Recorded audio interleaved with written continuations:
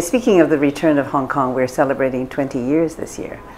And it takes me back 20 years thinking about what was involved there. I was very involved accidentally. Yo-Yo Ma called me about a year and a half before that period, 97, but 95, late 95.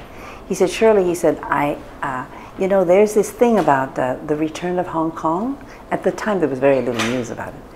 And I have been invited by an English orchestra to play. Can you tell me, what is this about? Is this important? Oh, I said, Yo-Yo, this is a very important historic moment. It's great that, you know, you can be part of it.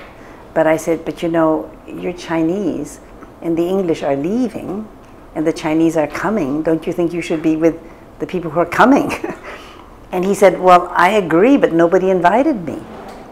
Well, and I said, and plus, he was invited to play a traditional piece, I think Elgar.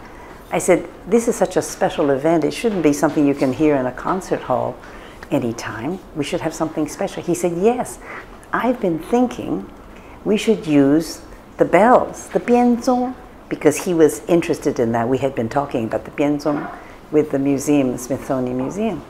He said, I'd like to use the bianzong and have a children's chorus and make a big music event. Oh, I said, what a great idea. This is an original Chinese instrument. It could be unique music. So I went to Hong Kong. I met with C.H. Dong, who was an old family friend. He introduced me to the two people who were in charge of the return of Hong Kong celebration, Rita Fan and Dr. Wu. And they said, we just started.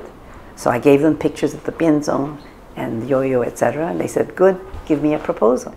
And then we had to find music, because there is no music for the bianzong. So I asked around my friends, and somebody told me that Tan Dun, who I knew slightly, had been playing with the copies when they came out of the earth. So I called him up, and so he, being Chinese, knew immediately. Oh, he said, if I can do this, I will drop everything I'm doing and concentrate on this. So then he met Yo-Yo, they liked each other, and they developed the music plan for that. They then called me with this bright idea, lots of bright ideas, and they always want me to do it. Do you think we could use the real bianzong for the recording? I said, oh my goodness, how's that possible? It's an archaeological treasure in the museum. Anyway, I found out from my friends that actually there is no rule about playing. There's a lot of rules about moving, showing, but no rule about playing. So if he could go to Wuhan, to the museum, then he could use them. So that's what he did. He went to the museum, they put the glass out of the case, and he used that to record. And then, so then we had the big problem. To get the bianzong to Hong Kong, it weighs 2 tons, and it takes a day and a half to put it together to be able to play. And it weighs 2 tons, so a lot of places cannot take it because it ruins the floor will not support it. So I went all over China. I found the copies that are fairly good, etc., etc. We sent one to Hong Kong, but then it was going to go into the convention center, so we had to find other copies to rehearse. And then the final thing was, of course, everything went well. We had the children's chorus, etc. The one day they called me and they said, Shirley, you know, it's the return of Hong Kong to the motherland.